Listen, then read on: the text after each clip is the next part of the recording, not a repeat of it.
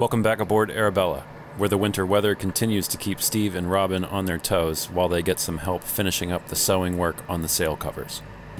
Thanks for liking and subscribing, and if you've been watching the channel for a while, consider supporting our work on Patreon. Click the link in the description to find out how. I feel like I want to try to film it. Down, down, dive, dive. All of them, all at once, all down.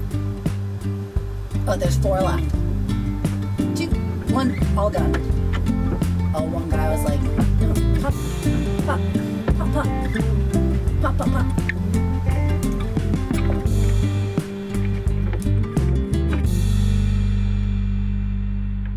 So I posted to Facebook looking for someone who's capable of turning Victoria's old sails into sail covers, which I think a lot of people will be excited to see finally go on. And there's Paul with a picture of his Sailrite sewing machine. He's like, is this kind of like what you're looking for? Yep, that's exactly it. 31 years an insurance agent, you know, like selling insurance and investments, right? But no, as a hobby, I like to sew things. I like to put a van together, you know, mattresses and things like that. But then I bought a machine to do sails, and here we are. So we got the fabric all cut, but now the hard work begins. I'm looking forward to it. I've been looking forward to it. Lily's ready. This beautiful, beautiful boat. Can't wait. This is one of the ends. We already have the angle cut into it. Okay. To match the topping lift on the boom. And then you won't worry about... Like, this is just going to end up somewhere in the sail cover. It doesn't matter. Okay. Oh, this looks great. It looks like a nice material to work with, too. You know, like silks and things like that are a pain in the neck. I think that... Super slippery. Yeah, the thicker it is, it's easier sometimes. Yeah, looking forward to it. So we got one big continuous zipper. This is the largest zipper I've ever encountered, I think. Yeah, it makes 2 of us. So, that should be nice. Yeah, check out the slides. They're probably about too much, but it's better than not enough. We have 2-inch webbing. We have 1-inch webbing. Nice. Early the next morning, ahead of another storm, Steve used the extra set of hands to get the sails down and the boat moved from the end of the dock to a slip. Well, we weren't expecting 75-mile-an-hour winds coming in from the south this evening. I'm try to keep her off the dock. I'm gonna get her moved.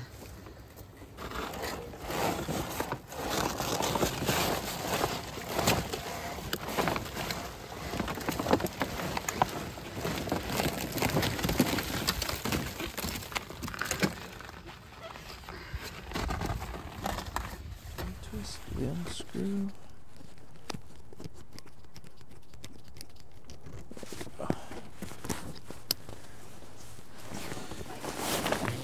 Okay.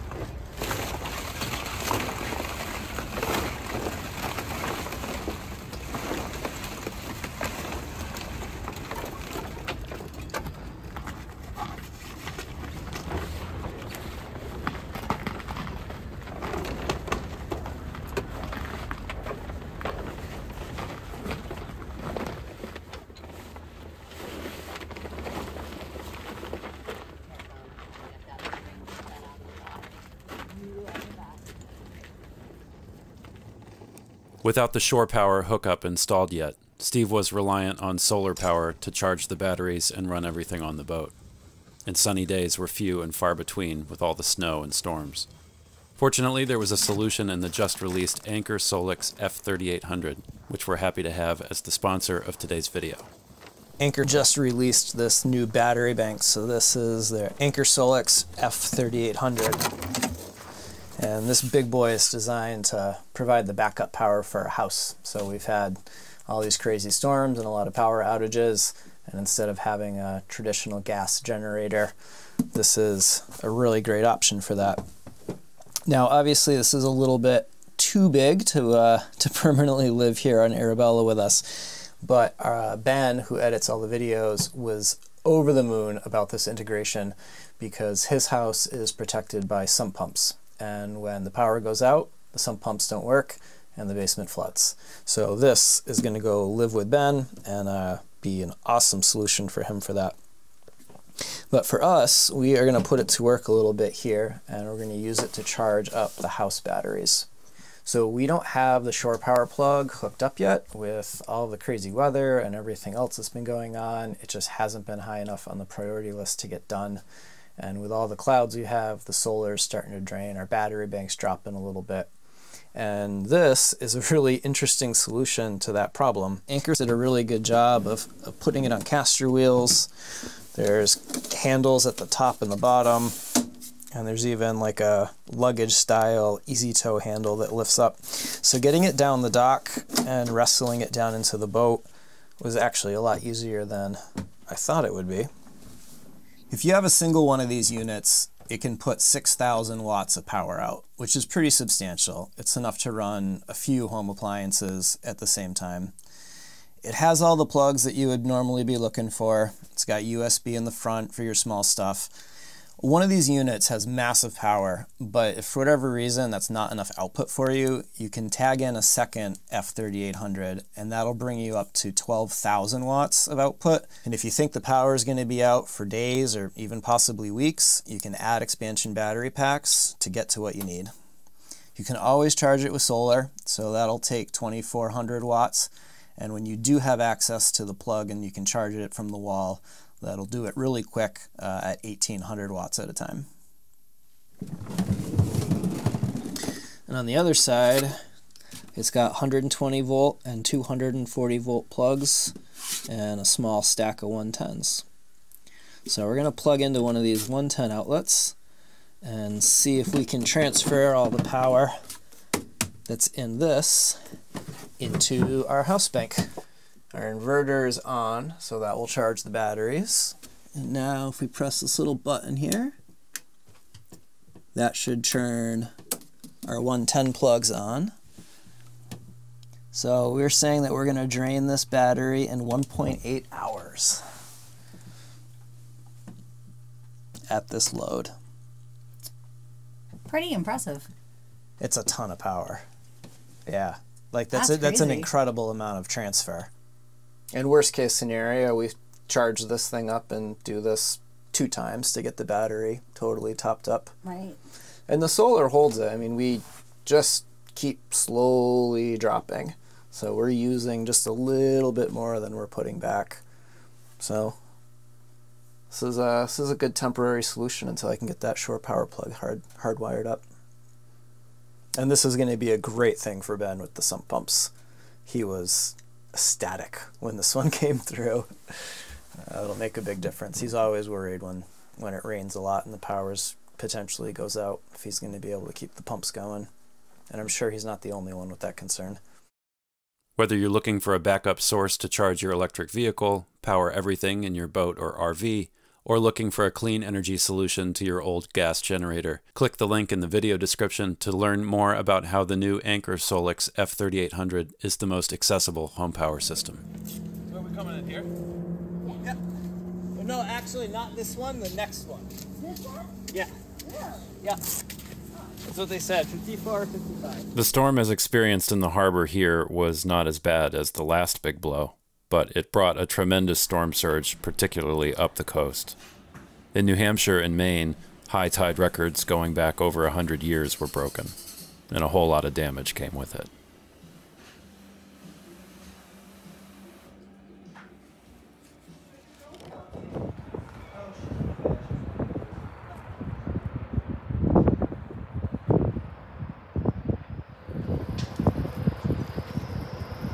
So the boats and the docks rose with the tide.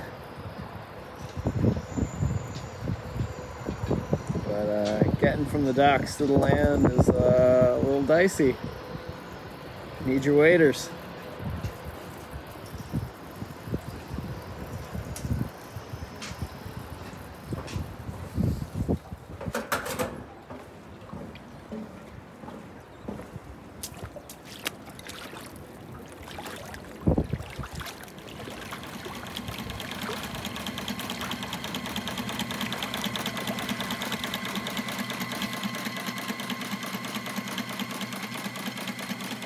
Wash the ground up. Yep.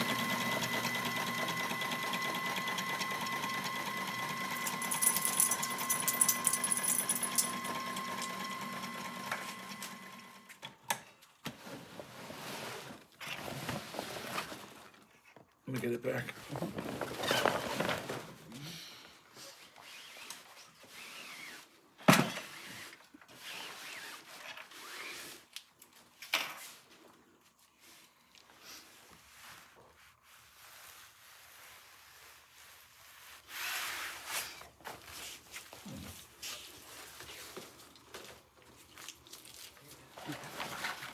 And I don't necessarily think we need all the clips, maybe just on the ends to keep them together.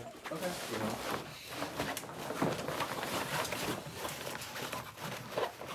Steve, I'm gonna do the inside one, and then pull it back and do the outside one on the same, so we don't have to flip it again. Okay.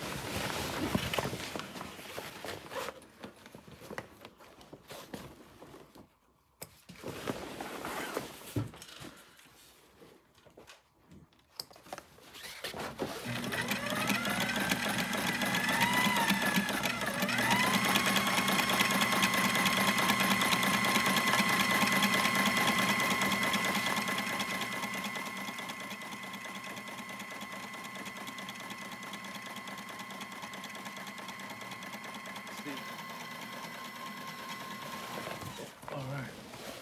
You might have to help me with the bobbin thread on that one. Okay. That's that one, right? All right.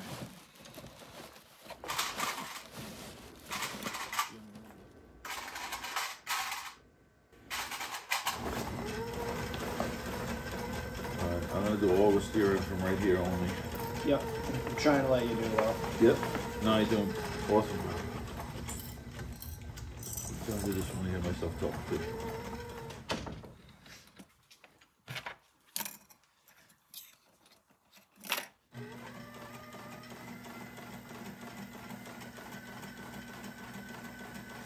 Let's stitch up behind it, see? Right?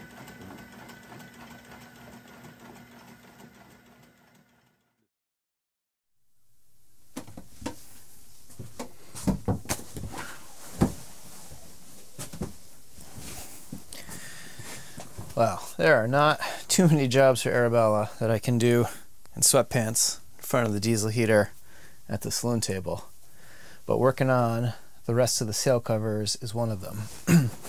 So we've got the main and the mizzen, which, you know, the two stack pack styles, and then there's the one for the jib. So, or for the staysail rather. So for, let's see, I think we have the main here. It's kind of hard to tell. So here we have the aft end of the sail, and you can see that we use some of the sewing thread and got that sort of stitched together, but we definitely need to beef that up. And that way when the slide comes down and you open the sail cover, it doesn't just pop right off the end. So that's got to get sewn shut really well. And then these ends here need to be kind of tucked in, and that needs to get hand stitch through here as well. This part of the sail here has got a couple layers, and there's the hem, and it was just a little bit too much for that machine to go through. So you got to do a little bit of hand stitching here, and this is where it will attach at the aft end of the sail and connect to the topping lift. And then at the other end,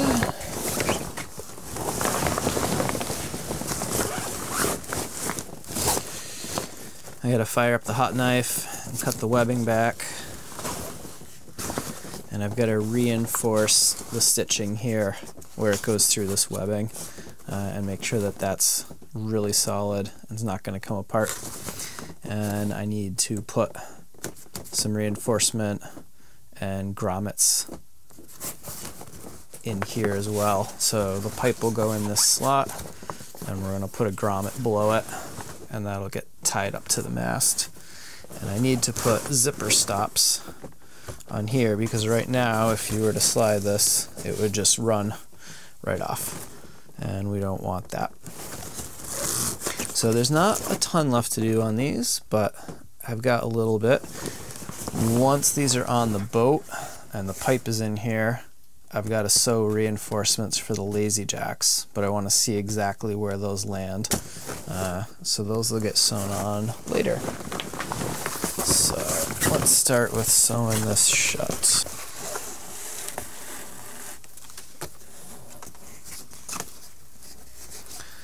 So I was taught to run it through to the loop, pass back in next to it, and then go through, I don't know if you can see that, but between the two of them, and then just cinch it tight. And let's get to sewing.